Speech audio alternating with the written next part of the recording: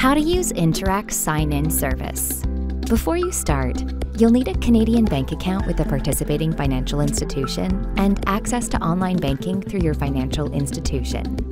If the government service you're trying to access offers Interac sign-in service as an option, select Login with a sign-in partner.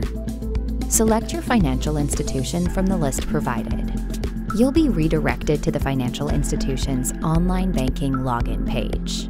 Complete the login process by entering the username or user ID and password you use when you sign into online banking. It's important to note that Interac doesn't have access to this information.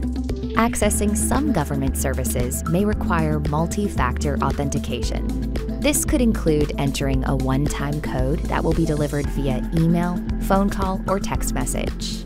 If this is your first time using Interac sign-in service, you will need to review and accept the terms and conditions. Once the authentication process is successful, you'll be redirected to the government service to begin using it. Learn more at interac.ca.